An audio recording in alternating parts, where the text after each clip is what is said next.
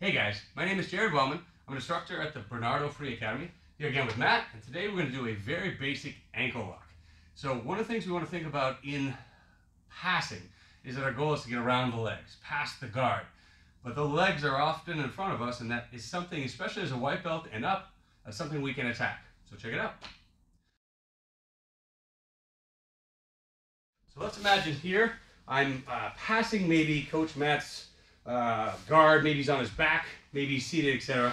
If I'm starting as a white belt, often we're on our knees. As you get much more advanced, you're going to stand up to pass. But when we're here, a lot of the times, we're looking at trying to deal with this posture. It's very difficult. If Coach Matt is on his back, he's already made a couple mistakes. Very few people are going to play and let me get to the legs. But look what happens when I stand up. This sometimes is where we're coming in. Maybe I'm in headquarter position here, I'm working. Maybe sometimes he sat up and I push him back. I get him back and come here. Maybe it's off of a takedown. But I want you to see this as an entry point. Is anytime I see his ankles and shins, almost the bottom of his pants, and it's hard for him to grip. If I come in deep, he's going to start gripping, and this gets difficult for me because now his feet can find me and put me off balance. But if I'm back here and he starts trying to grip, it becomes harder, okay? So what I'm going to look at for an ankle lock, and we'll just show this for a second, relax your hand for a second, is I want to get to this ankle, okay? Or even this ankle, it doesn't matter.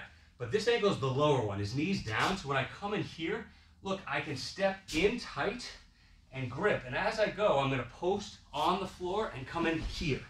Now, there are two ways to do it. Right now, both of my feet are on this one leg. The second way is my inner leg is on the far leg. So let's start with this first variation. Look at my right leg, that's this guy, and I'm hooking behind his hamstring, almost to the glute. My knee line is past his knee line, meaning I'm not back here. And my foot is coming here, toes down, and I'm pinching heavily on the knee. So I've already gotten here where I have ankle access. So let's show that one more time again. I'm here like this. He's thinking about me passing. Maybe I'm coming here for a circle pass. I'm coming in for a knee slice. But as this foot, I see the ankle exposed, and rather than reach, I'm back here. Look, I step in. 1, 2. I change my hands here. I bring this ankle to the hip. This is important. So as I post, my foot can come through and I pinch. I'm down on my elbow, knees pinched, foot on his hip. This is important. If I don't have a foot here, he can sit up very easy. Now I can start gripping and defending. When this foot is here, sit up, it frames him, keeps him away. My knees are pinched. Now when I'm here, it's very easy for him to get out of this. That's why it's a white belt technique. But one of the things I like is being on my elbow, and here I could pull and bring my hand underneath. Now as I drop to my shoulder, I have a thumb up grip.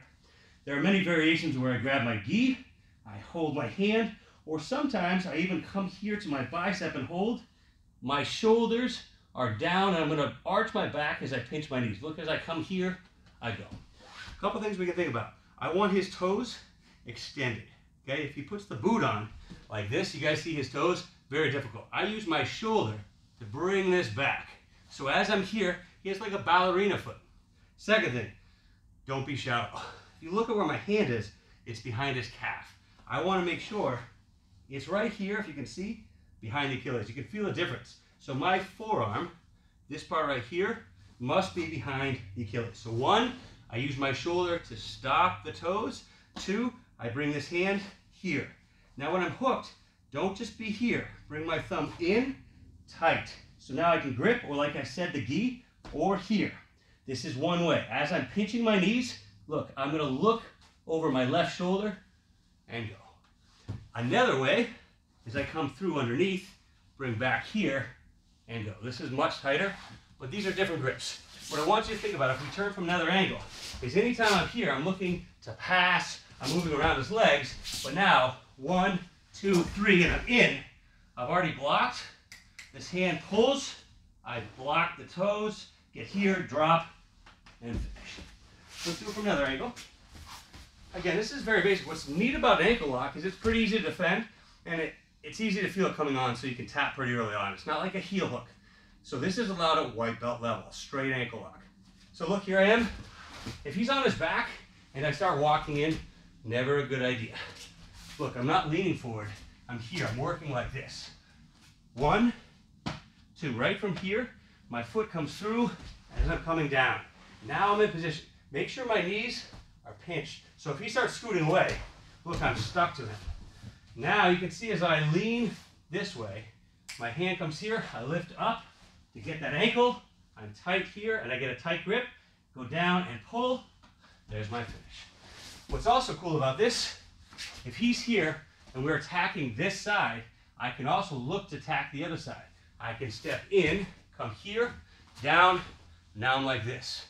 As I fall, here's my grip, I beat the toes, get my grip deep, come here, and extend.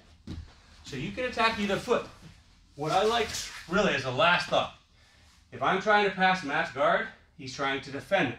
Every time I'm here, I'm trying to pass. He's defending.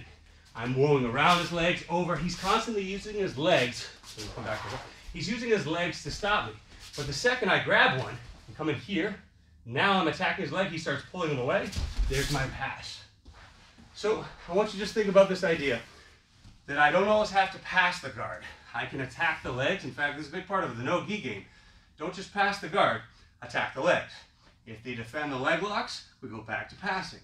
If they defend the pass, we go back to leg locks. And that back and forth is a really good way to attack and have something to give them, something to work with, something to defend.